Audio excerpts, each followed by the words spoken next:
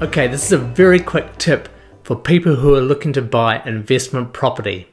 The first measure that most investors look at is gross yield. How much does that rental income earn compared to the value of the property?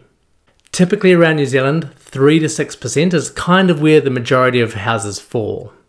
So what's a really quick way to figure out how much a property earns?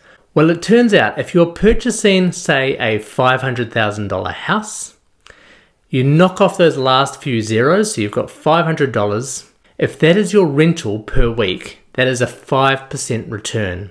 If you're buying a $600,000 house and you're getting $600 a week, that's a 5% return. So knock off those last few zeros and you will know what a 5% return on that property is. And that's a really quick way to figure out, is this property in the ballpark for what I want? Now there are a lot of other small things you'll need to look at. What's the net yield of the property? How many expenses are going out? Is there body corporate included? What are the rates like for this? If it's an apartment, does it have a lift in it, which means the body corporate will be more expensive? All those things, but this is the first test, just to filter that huge list that you've got of potential investment properties. What is returning a reasonable gross yield?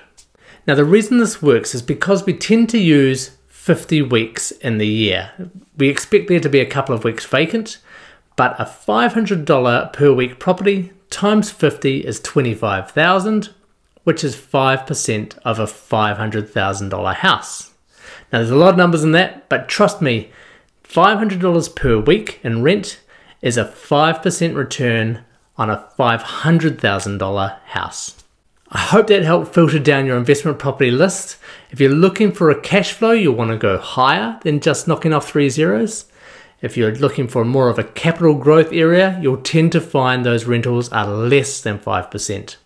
But it's worth shopping around in case you can find that magical house that has both. Thanks for watching. If you've got any questions, get in touch with us at the Mortgage Lab, mortgagelab.co.nz. Cheers.